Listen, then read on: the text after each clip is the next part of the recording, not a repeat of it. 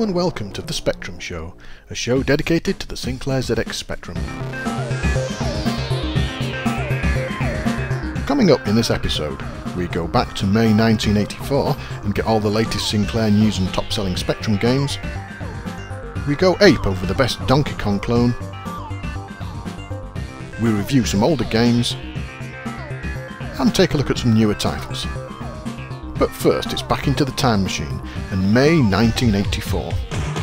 Board game manufacturer Waddington has signed a deal with Leisure Genius to convert its popular board game Monopoly to several home computers, including the Sinclair Spectrum. They hope to release the game by July in a bid to stop unauthorised versions hitting the shelves. In a brave move, Scion's managing director claims no one will be watching Wimbledon this year. Instead, he predicts they will be playing the new tennis game from his company. Simply called Tennis, the game will be released for the Spectrum in late May, well in time to drag people away from centre court. The Sinclair ZX printer is being phased out due to falling sales. The 3-year-old device for the ZX81 and Spectrum has slowly been in decline, and according to Sinclair is no longer useful due to the advent of Interface 1, that features an RS-232 port. This won't help ZX81 users, however, as they don't have Interface 1, and Sinclair have said they are not planning a replacement model, or even planning to license the design out. On the plus side, the aluminium paper used will continue to be produced in limited quantities. A new television programme fronted by Fred Harris will aim to teach people how to program their computers. The show, called Me and My Micro, is due to be broadcast by Yorkshire Television starting Sunday 10th of June. The programme will include things like how to use subroutines and structured programming, amongst other techniques, and is mainly aimed for Sinclair Spectrum users and Electron users. Palace, the video and film creators, are to move into the computer market to produce various games based on its films. Palace will be the first company to do this, setting up Palace Software and rolling out its first game, Evil Dead, across various platforms. Palace has the rights to other horror films too, like Basket Case and Chainsaw Massacre, so we may get to see these in the future, although the government are currently looking into rating systems for video games, particularly ones based on these types of film. The company, set up by Clive Sinclair, Sinclair Vehicles, to produce a range of battery-driven cars, has abandoned its plans to buy and use the former DeLorean car plant in Northern Ireland. The move has not stopped progress though, and it is said that the first product, a small, low-cost town car, is already at an advanced stage of pre-production. Sinclair Vehicles hope to launch its first car in early 1985. And that's all the news. And now on to the top-selling games. The charts are still clogged with big names, and most of the top spots are held by Jet Set Willy, Lunar Jetman, Hunchback and Scuba Dive, as well as Pogo and Alchemist, leaving very little room for newcomers. However, barging their way in this month are Blue Thunder, a helicopter rescue action game from Foundry Systems, later to become Richard Wilcox Software, Nasher, a Pac-Man clone from Marthatronic, that was a re-release of an R&R game, and Escape from Krakatoa from Abex, another helicopter rescue action game. And that was the news and top-selling games from May 1984.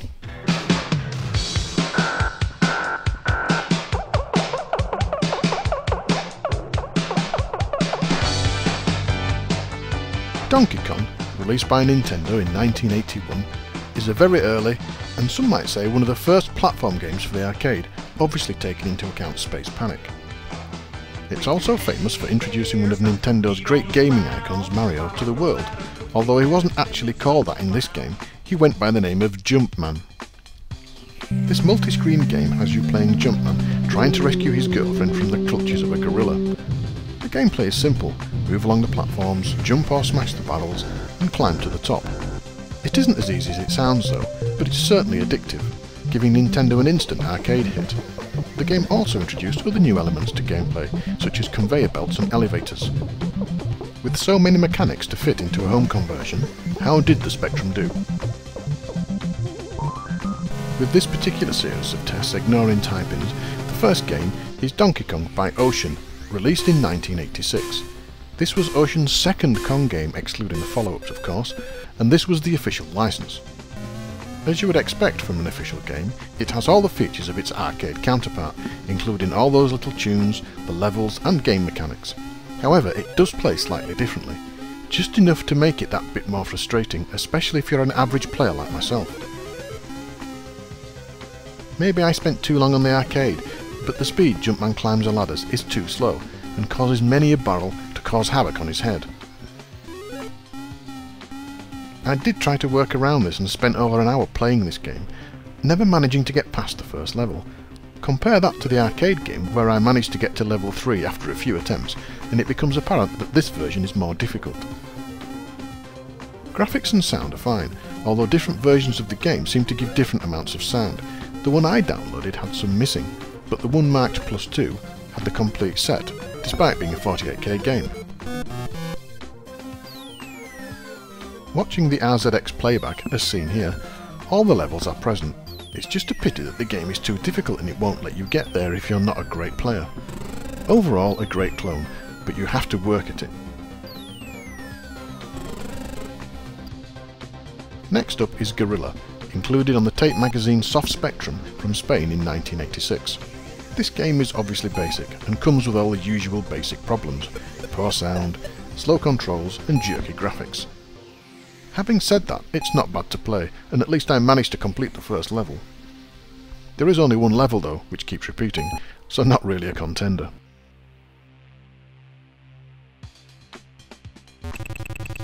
Next is Killer Knight, released by Phipps Associates in 1984.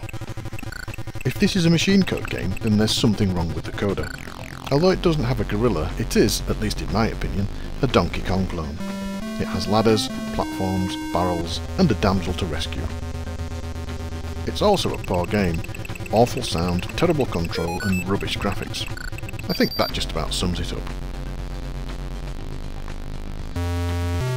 Next we have Killer Kong from Blabby Computers, released in 1983. This game has some of the main elements of the original, but there are some important things missing. For one, the player can't jump sideways, they can only jump up and down. This means things are a little tricky, and you have to think slightly differently about the path you're going to take. The control is quite responsive, and the graphics and sound are acceptable for 1983, but the barrels do flicker very badly.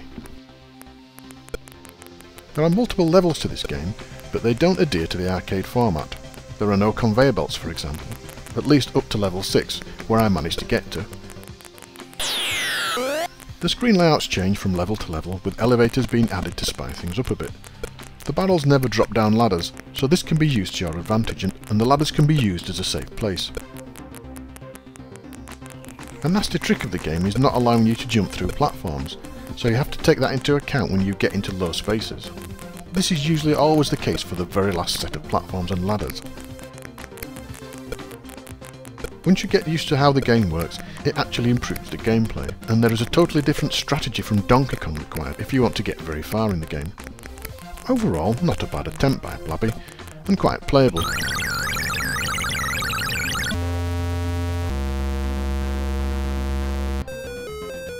Next we have Kong from Anirog Software, again released in 1983. Anirog were one of the companies producing a lot of arcade clones in the early days, and this is their attempt at something a little more complex than their average shoot-'em-up. Initially the game looks quite good, but as soon as the action starts, the flaws begin to show. After an irritating tune, the usual layout is present, although the girders are not angled like the arcade. There's also no introduction animation. The player movement is in character squares with very poor animation, and the control is just awful. The jump is nowhere near high or long enough to be useful, being just one character high, and the game ends up being a test of timing of jumps rather than involving any strategy. The whole thing becomes far too frustrating to play, and you end up swearing a lot and just switching off. The levels do change, but just with different ladder layouts and colours. There are elevators too, but no conveyor belts. The final level does include sections of the girders to be removed, which I suppose is a plus point. After many plays, I did manage to get to level 3 using an infinite lives poke, but it was still far too annoying to continue playing.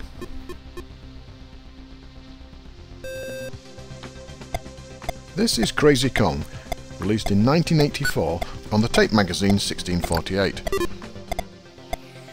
As you can probably tell, it's written completely in BASIC, and because of this, it suffers from all the usual problems.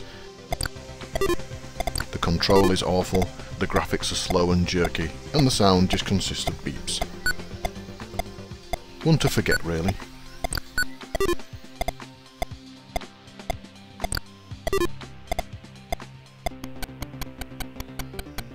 Next we have Kong from Ocean Software, released in 1983. This is Ocean's first attempt at a Kong game. We've already seen the official release from 1986. Initially this looks like it could be quite a good game, having all the arcade levels, smooth gameplay and good sound. Sadly it's let down by very poor collision detection, which ruins the whole thing. The introduction sequences, although different from the arcade, are present and you start off your journey in the usual way, and then things start to go wrong. The timing involved to make the jumps is far too limiting. That, linked with a bad collision detection, means that most of the game will be spent being killed on the first or second girder. I found using a joystick improved things a little, but then discovered another problem. Climbing ladders involves lining the player up accurately, or you'll just sit there waiting to be killed.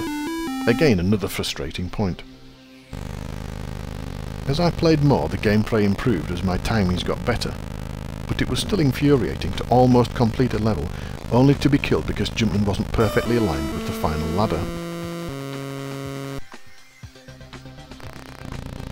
Using the RZX recording, as seen here, the other levels looked challenging. The game decided it didn't want to let me see them for myself. Not a bad game if you've got some patience.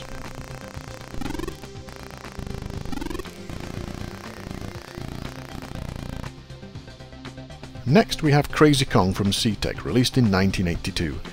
This, of all games I have played or ever will play, is the one I dreaded most. Everyone knows the graphics are rubbish, everyone knows the control is rubbish, everyone knows that everything else about the game is rubbish. Even the way it loads is rubbish. It asks you to turn the caps lock on before continuing, then plays a jerky animation, and then you have to press enter. It doesn't actually tell you this, you just have to guess. Then it loads the first level, and off it goes. So, with no preconceptions then, what is the game actually like? Well, in a word, rubbish. The graphics are awful, jerky and not animated. The control is terrible, and the key layout is just impossible to use. It seems like it's compiled basic too. If you hold down a key long enough, auto-repeat kicks in, but this doesn't help this terrible game. There are separate keys for jumping left and jumping right and moving left and moving right, which is really weird. And when you climb a ladder, you don't actually climb, you just magically appear there. I don't remember magical teleports in the original. After a lot of playing I decided to stop, before I went completely mad. But all the time I knew I had to come back and record the video for the review. And it was whilst recording this video that finally, after over 30 years, I managed to get past level 1. Yes, that's right, I got to level 2.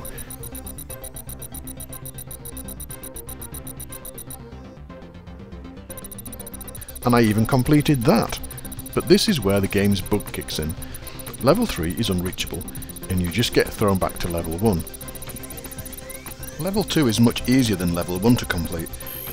All you have to do is make sure you don't jump into the fireballs, at least I presume they're fireballs. I'm going to let this play through so you can see level 2 being completed, and witness the bug as it loops back to level 1.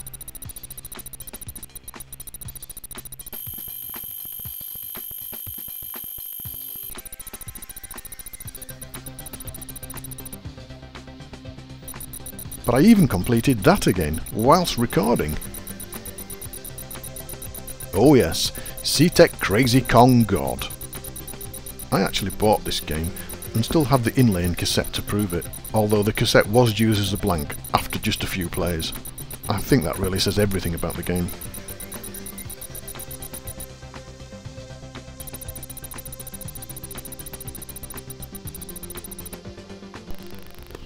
Next we have Crazy Kong from PSS, released in 1983. This game featured all the levels of the arcade, including conveyor belts, elevators and removable rivets. The game begins with a terrible tune, if you can call it a tune, and then the action starts. Everything is smooth and the graphics are fine, but Kong does look like he's been overdoing it in the gym. The girders are not angled, and are not even the right colour, but I suppose that's me being picky.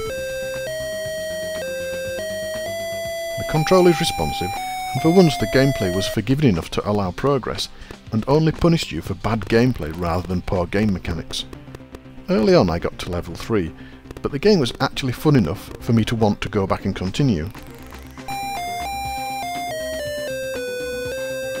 You can also jump 2 barrels at a time, just like the arcade game, something that the other clones don't let you do. The collision detection was good, the jumping was nice and smooth, the sound played its part but could have been better, and the tunes at the beginning and end could really be removed. I liked this game, I wanted to progress, I knew the limitations were with my gameplay and not the actual game itself or bad programming. Definitely one of the best so far, despite looking basic.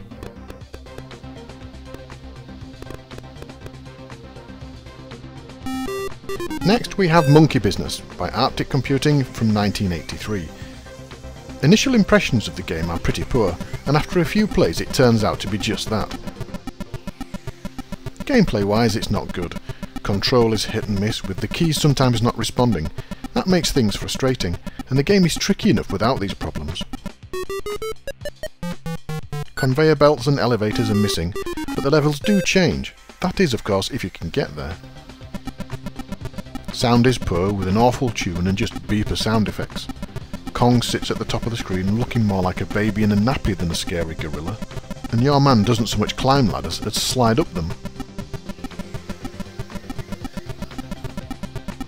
Overall then, a below average game with weak gameplay, that leaves you feeling happy that you've stopped playing it.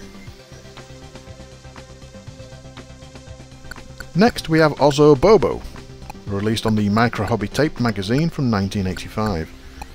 Could this be classed as a type-in? I'm not really including type-ins, but then again you don't actually type it in.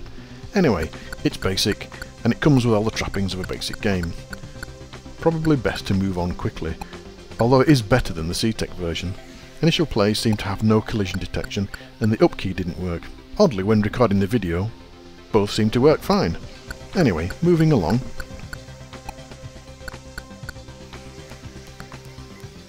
Next we have Donkey Ape, released in 1988 by Jaroslaw Pusko.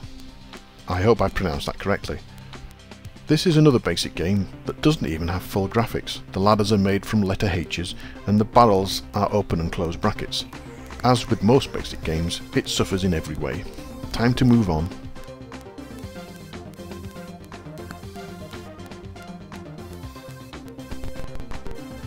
Finally, we have Wally Kong from Waltone Software, released in 1984, re-released later by Callisto and eventually Dixon's. Here we have an average looking game with girders that step up in character squares rather than pixels. This means there's additional jumping required. The graphics are quite nice and run smoothly, but the sound is almost non-existent. The version I downloaded seems to have infinite life set, at least on the first level. The game claims to have 4 screens with elevators and conveyor belts, but no matter how I tried, I just couldn't get off level 3. This is an almost game. It's almost playable, it's almost good, but not quite.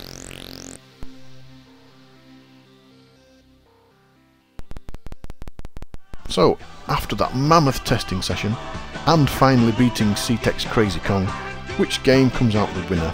This is going to be a tough decision because really there are 2 games to choose from.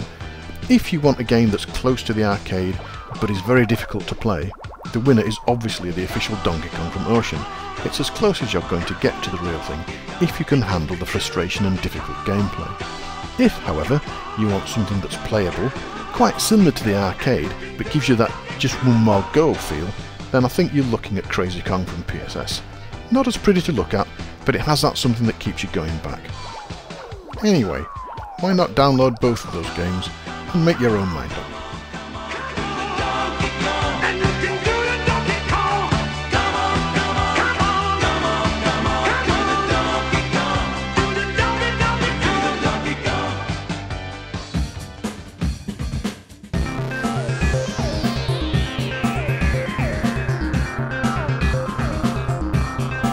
I've always been a fan of pinball games ever since playing the real thing. As computers grew in power, so pinball games grew closer to the real thing, with Epic Pinball for the PC, Pinball Fantasies for the Amiga, and of course Arcade Pinball for iOS and Android. Spectrum games were pretty poor in comparison, but imagine my surprise to find this game in the archives, a 3D pinball game for the Spectrum that actually plays quite well. There's only one table and the ball physics are sometimes a bit off, but this is a 48K Spectrum. The table is well designed with the usual pinball things like bumpers, ramps and special targets. A nice intro tune greets you before the game begins, and the ball is sent into play by pressing a single key, rather than using the varying plunger that most pinball games have. The flippers are controlled by 2 keys, and that's all there is to it. The table is presented at a good angle and everything is easy to follow. The flippers are responsive, and the whole game is great to play, with adequate sounds and bonuses. Like any table, you have to get to know how the game works, what to hit for the best score, and where to aim to achieve those extra bonuses. The magazines didn't give it good reviews, but I think it's a good game and certainly passes half an hour, and it's probably the best pinball game on the spectrum. So if you like pinball games on any other machine and haven't tried one on the Spectrum yet, give this a go.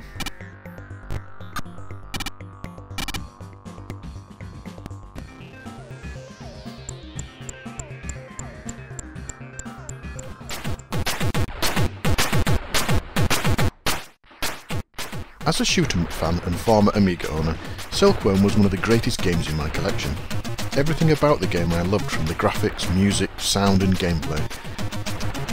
Originally released in the arcade in 1988, the Amiga version quickly followed and was one of my favourite games, as I said before. The thoughts of this game on the Spectrum never crossed my mind. I mean, how could a Spectrum compare with a mighty Amiga? Well, the answer is, quite well actually. The Spectrum version maintains all of the playability, which is hugely important for a shoot-'em-up. The game lets you progress, and the difficulty is set just about right. The graphics, of course, have been toned down, but they are well defined and smooth and mirror the Amiga's. Sound again is toned down quite a bit, although the music is pretty good. The sound effects are limited to firing and explosions and the odd bonus sound, and is probably the weakest element of the game.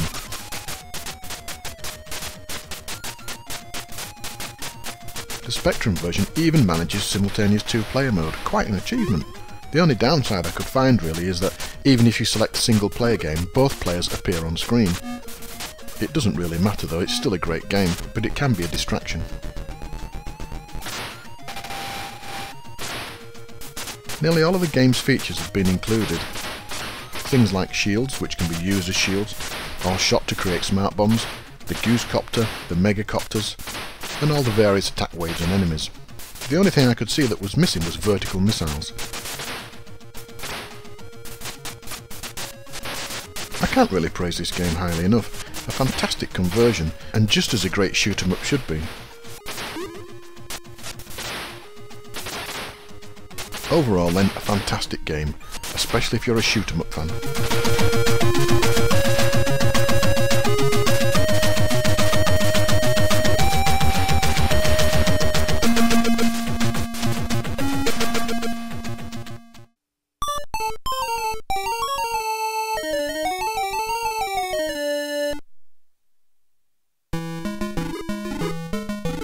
This is King's Valley, released in 2009 by RetroWorks. Originally this was released for the MSX computer by Konami in 1985, and it's an Egyptian-themed platformer, which brings many other elements into play to produce a wonderful and challenging game. You play Vic, the notorious adventurer, and you have to explore the hidden chambers and collect all of the gems. Obviously it isn't going to be that easy, and there are plenty of mummies around to guard those gems and stop Vic getting them. Once collected, the door will open to the next chamber and you can move on. To help Vic, there are several things scattered around the chamber. Things like pickaxes, which can be used to dig holes to get to hard-placed gems. And you can also pick up swords that can be used to dispose of the chasing mummies, at least temporarily. The game is an absolute masterclass of how to produce a great-looking, great-sounding and great-playing game. The graphics are clear, smooth and often comical, the music suits the game well, and the sound effects are spot on. Gameplay-wise, it's not actually a walk in the park, it's pretty tough, and it took me a while to complete the first level. But it never seems to become frustrating, and you always want to go back and just get that little bit further. Which order you do things in and what you use to achieve it is totally up to you, and you eventually learn the best way. Sometimes it's easiest to collect gems that are encased in stone first, other times it's not. It's all up to you. hadn't seen this game before this review, but I'm glad I managed to find it. It's an excellent all-round game and highly recommended.